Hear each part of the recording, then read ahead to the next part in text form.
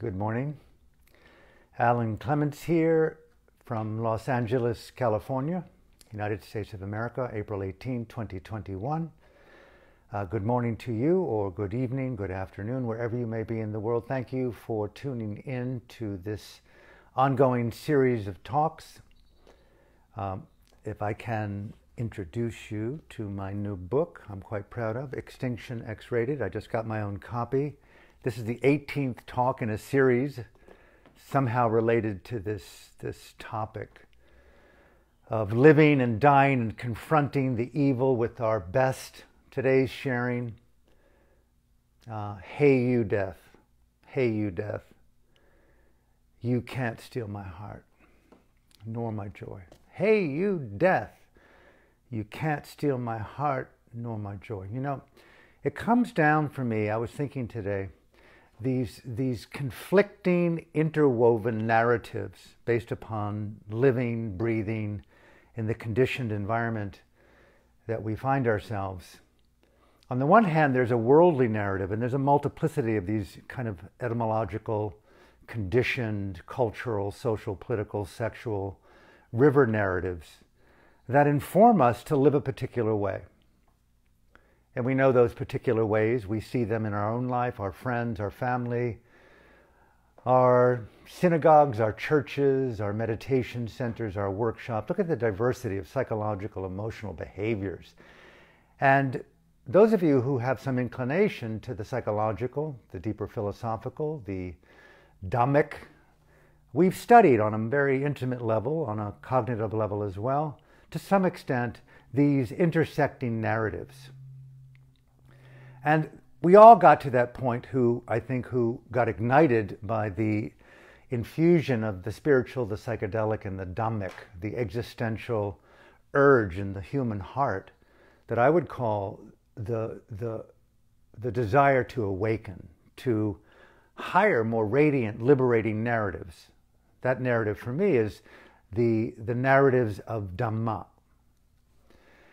And we live our whole life based upon the intersection of these kind of etymological, epistemological, philosophical, spiritual, sexual, financial, interwoven tapestries. It's not really a great tapestry because on the one hand, we're challenging conditions that we know that we've seen their limitation, their denigration to self and other, environmentally as well. Here we are on the precipice of the sixth mass extinction. And beneath that, with that, through that, we understand a more radiant, right? A radiant experiential epistemology, a transformational intelligence that frees us from constricting beliefs. It's just not cool to throw plastics onto the road. It's not cool to spit into people's faces. There's an etiquette, an environmental, a spiritual etiquette. And we're learning, as you know, as I know, how to bring forth in our lives, now that we're older, some of us are younger, how to bring forth a higher radiant narrative, right? A more liberating narrative, a narrative that considers not just existing human life and non-human life, nature, but also the future of life, not just on this planet. I think it's important to see, to state the obvious, that our mysticism, our dharma, our spirituality, our environmental, our cosmological environmentalism start to exceed the framework of our epoch, our time frame, our planet, our dimension, and to think really truly not just out of the box, but out of that box too, and that box too, right? You're with me. Thank you for tuning in. From my heart to yours. Death. Hey you man. Hey you girl. Hey you death. You will not steal my heart, nor my joy. I've got Dhamma resilience. Are you willing to scream today with me? Thank you for tuning in. I've got my young evangelical running through my heart, my blood, my mind today. Vulnerable, open, poignant. There's a big FU that's just careening through my blood today. At the same time, hey, I'm bigger than you, dude. Take me, death, but you cannot steal my heart.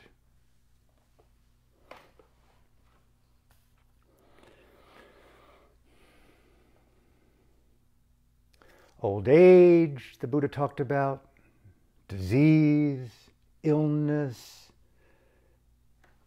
death, mortality. Obviously, it's just inbuilt in the cognitive system. You can't escape those. Can you? Of course, we turn to spirituality. Dharma was our salvation to say, hey, you, Mr. Illness, although I am in a death moment, we all are, but some more quickly, not really, I refuse to participate in that narrative in the way that you conditioning want me to believe. Right there is where I would call, if you're hanging with me, thank you for allowing me and participating in this spontaneous riff, we need to evoke, I think, our mad woman and our mad man that is in super solidarity with the most Dhamically resilient qualities of the human mind and heart, and of course, Dhamically inspired friendship and alliances and good food and diet if we're so lucky to have those choices. Breathe well and look right into the face of, hey, you, death. And I'm bigger than you. I'm bigger than my oxygen. I'm bigger and deeper, more intimate than my thinking of death as a wrong event. Right there, that narrative. Why in the hell is naturalness wrong? Naturalness to grow old, naturalness to have a heart attack, naturalness for a 6-year-old to have a tumor. Yes, you've got to be so politically, spiritually correct that you always have to err on the side, right, of being human. Alan, you just can't be a blunt ocean madman, can you? Can any of us really rise to that more radical, artistic, theatrical, uncompromising, vulnerable wake-up call that says, hey, you know, I'm going to cry all the way, but you cannot take my heart. You can't take my joy. You cannot take the refuge of my existence. You cannot take my Dhamma. You can't take my intelligence. You can't rape that part of my heart. No way, God. No way, Bible. No way, Jesus. No way, devil. No way, Satan. No way, evil. No way, me. I'm not going to participate. Non-collusion, right? Whoa. Take refuge. Pause. I don't want to learn how to be complicit with spiritually, psychologically, psychedelically infused, hip, cool, chic narratives. This is the time to break out, man. The boys and girls in Burma are breaking out. They're giving us a vision of courage. Break out. There is no evil that we can't confront, right? Easy to say, Alan, from way over here in the comfort of Santa Monica on a beautiful sunny day. You've got to be human, Alan. Your narratives have to be humble. You just can't break out in the prose of thinking that what you say is true. You've got to be very sensitive to the impact of what you're suggesting. I don't suggest anything to you. My battle is my battle. I've been fraught with mistakes, but today, hey, you death, you can't take my heart. You can't take my joy.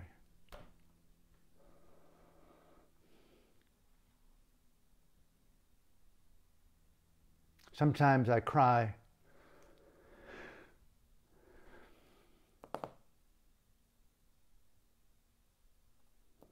That little poignant place in the human spirit that just wants what you want, that you think you want when you want it. Right there, the prose and the poignancy and the poetry and the madness all congeal right there in that little tender moment of the soul, and you cry. You don't even know why sometimes, which is just so beautiful and crazy. Remember the Dalai Lama talking about his hero in Tibet. He called him the weeper, a man who cried in the face of suffering. And the Dalai Lama, at the end of his long exhortation on the virtues of this man, he said he was an inspiration because he could at least cry in the face of suffering and death and old age and pride and arrogance and evil. Although he couldn't really act, he was somewhat paralyzed in his emergence of compassion through tears. But empathy was there. But why he's my hero is that at least he can cry. I rarely cry. in the face of suffering. Hey, you death.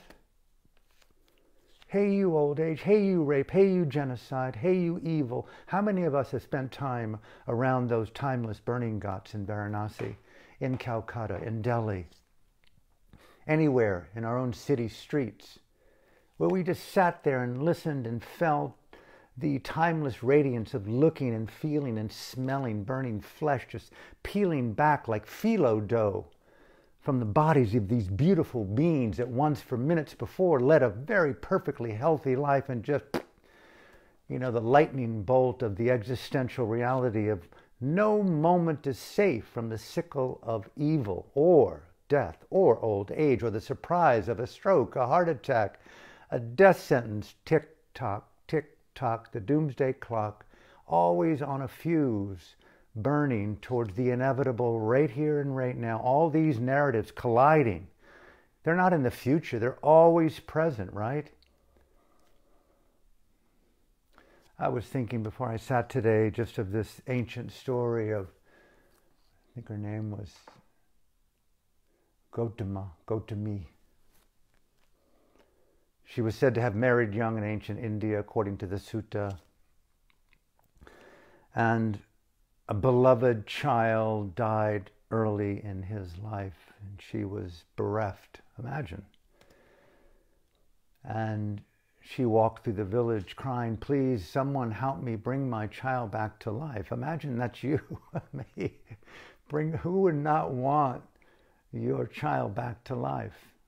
How hard it would be sometimes, or that it is to face the inevitable reality. Hey, death, you took my beloved.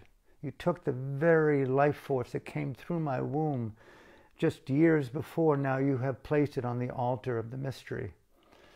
And they tried to talk to Gautami and said, death is natural.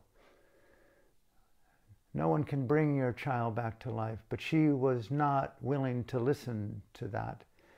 And eventually, after 4 or 5 people, someone said, there's a man in the forest with a member of men and women called a Sangha.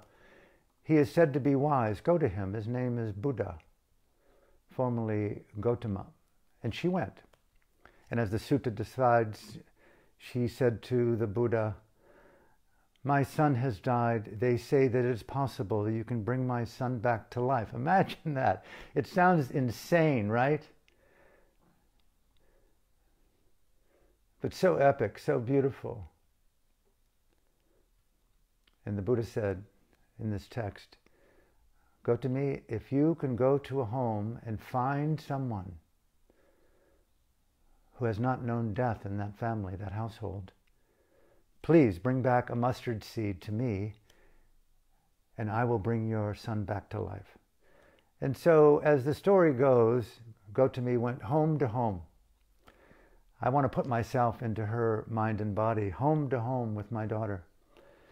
I want to bring my life back to life. I want to bring my child back to life. Is there someone in this home who has never known death? And they say, no, our uncle died last month. And home to home, an aunt died, a son died, a daughter died, a grandparent died, a friend of a friend passed away. 10, 11, 12, 13, 15, 20, 30 homes. And eventually, as that process of an entire life went by, the dawning, the awakening, the Dhamma awakening, the Dhamma resilience, the challenge to the contraband to a narrative that death and old age and disease is somehow to be feared. Her mad woman became alive in the fire, the radiant of her wisdom, and she went back to the Buddha and said, it said with a smile, I could not find the seed, but I found myself. There is nowhere safe from death. And the Buddha announced her as mad woman to meet mad man in an existential fire that confronted the narrative of the conventional. Now, isn't that the issue? Hey, you death, you can't steal my heart. You can't take my joy. Just think of all the ways that we empower outside, other, the phenomenology of up and down, good and bad, ugly and beautiful, rich and poor, all the ways in which we are dealing with the confrontation to these ancient narratives embedded in this existence called life. Isn't that the biblical, the spiritual, the numismatic, the existential, the psychological, the deep intuitive, psychic intuitive wisdom, resilience of Dhamma? To liberate ourselves as much as humanly possible from these existing narratives, all the while, of course, being tempered by being human and real and intimate. But there's a part of us, I don't know about you today, and I'll close with this, there's a part of me that refuses, as I increase in the face of these inevitables, I'm not going to participate in these narratives. You're not going to steal my joy. You're not going to steal my heart, life. I'm going to take this higher. You're going to take this higher if you so choose. May I invite you to rise up on this shared journey. We can't do it without each other. Internalizing Buddha, Dhamma, and Sangha. Isn't that what we're called to do? It's so obvious, but yet it's so unobvious. The deep internalization of these timeless thoughts as nutrients of a higher order resonance of an intelligence, a spiritual intelligence, a psychological intelligence that isn't just conventional bound, but it deals with the trans-dimensional. Another very interesting discourse attributed to our friend Gautama, the Buddha. Rare indeed is it to meet, as it's been said in this ancient text, rare indeed is it to meet someone who hasn't been formerly your mother, your brother, your sister, your uncle, your aunt, your lover, your partner, your son, and probably your enemy, your nemesis, your all the variations on human interaction. But imagine right now,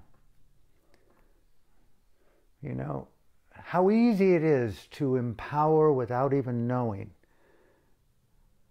narratives that allow us unknowingly to feel the angst, the struggle, the low grade, the high grade depression, that life isn't the way it is, or isn't the way it should be. I'm alone, and I'm somehow doing my best, but it's enough, but not enough. And right there, calling on our samsaric allies, our samsaric sangha, the boys and girls that we meet everywhere we go, to see beyond the appearances, beyond the ordinary, beyond the conventional narratives, and understand that we're in this together. And a second strata, pause, reflect in the gratitude. Part of the soul for me of Dhamma resilience is the deep reflection, especially for me right now, I'm feeling it, on the beauty, the unthinkable beauty of special alliances, special Dhamma-oriented friendships. I am who I am because of them, through them, with them. And right there, calling upon the forces of one's own family to help support. Hey, you, death. Hey, you cannot steal my heart. You can't steal my joy. I belong to a tribe of mad women and mad men unwilling to participate in the narratives of compromise and collusion and complicity. You can take all the loot and all the money that you need, but you can't steal my joy. You can't steal my heart. Right? Look at the boys and girls in Burma today. They're fucking persecuting them, assassinating them. They're torturing them, and they're saying, hey, you man, hey, you Mr. Evil and Naypyidaw, you can't steal my heart. You can't steal my Dhamma. You can't take my revolution. You can't take my freedom. We've got examples. And it all happened within 8 weeks from ordinary, weird ordinary. Daw Aung San Suu Kyi's somewhere in a villa, a home, a prison, we don't know exactly. Wherever she is, she's in her mind, probably doesn't even know about this evil so-called coup d'etat. all these variations on death, old age, disease, crisis, uncertainty, unpredictability. And yet within it, where do you take refuge, Alan? How many times my teachers would emphasize, Buddhang saranang gacchami, Dhammang saranang gacchami, Sanghang saranang gacchami. Take deep refuge, deeply internalize the transformational intelligence of your understanding of the applied Buddha. Awaken as priority, confront the narratives of the convention. I just love that so much. I've never belonged. Have you? I tried. I still at times give it a go to be normal, engage, to be semi-invisible, barely, try to make music and dance and love. But somehow it's just like, this is a weird-ass party, man. Yes, it's got a few moments, but boy, oh boy, I don't want to be in a gulag in Burma or in Libya or in Syria. I don't want to have an amputated leg, a loss of both parents and friends and lover. I don't want all that shit. And yet, here we are, Gotami, going house to house. Have you ever known anyone who's never experienced suffering? Have you ever known anyone who hasn't lost a friend? Have you ever known anyone who hasn't had someone murdered? Have you ever known someone who's never heard of the word genocide? Oh my God. Isn't that the seed, the core, the pulse of the mad woman? And I think that's important today. Mindfulness is not enough simply to assuage the momentary struggle. It's the radicalization of the internalization, for me, of Buddha Dhamma Sangha, the modernization of the radicalization of the internalization of the intelligence of the Dhamma.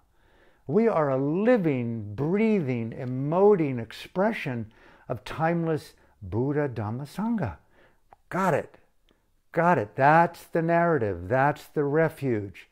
And within that, Alan, empower the uniqueness of your expression. Stop blending in any way. Speak your heart, your mind, cry, authenticate the realization of your own understanding of an evolutional nibbana, an unconditional wave rather than an arrival at a state, all in a permanent flow. Ride the nibbana wave and like a snowflake, infinitely forming, dissolving, reforming. Free ourselves from narratives that constrict and conflict, denigrate, persecute.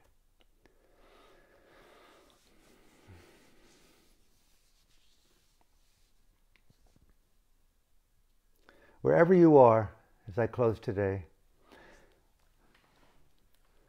I don't think it's fair for any of us, and certainly not appropriate for me, to put a title like, "Hey, you death," without saying hello, I love you, and goodbye.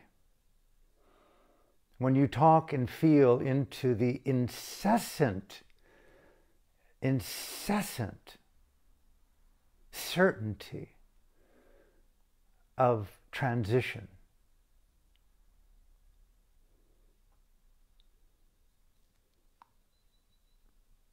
and to heighten the luminosity of the most beautiful qualities that are metaphored in the human heart. For me, the 10 timeless, radiant paramis, the qualities on my inner Dhamma palette: truthfulness, love, kindness, freedom, beauty.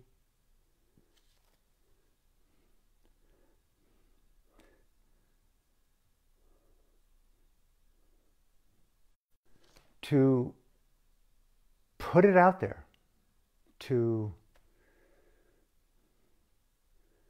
I guess what I'm trying to say here, stumbling, is play so high stakes with your mad woman, your mad man.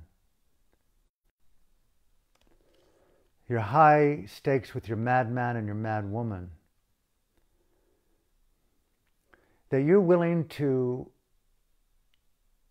be the most beautiful, loving being you can with the people that matter to you. And primarily, this is it for me, primarily with yourself. I know this is really hard for me to say. It's very easy to empower other as priority to self. There's an innate responsibility to that condition, that narrative. For me right now, it's really all about what is really true for me. There's something in that is so radically empowering. You are the holder of your dignity. You're the holder of your truth. You're the holder of your grace, your liberation. You're the architect of your space. And to live in that and navigate that with as much fearless grace as possible. And so, thank you for being in my life. Thank you for participating. Thank you for your joy, your insights, your giving. And at the same time, hey you, death, I will not let you take my heart nor my joy. So from my heart to yours, thank you for tuning in, and I hope to see you tomorrow. Have a great day.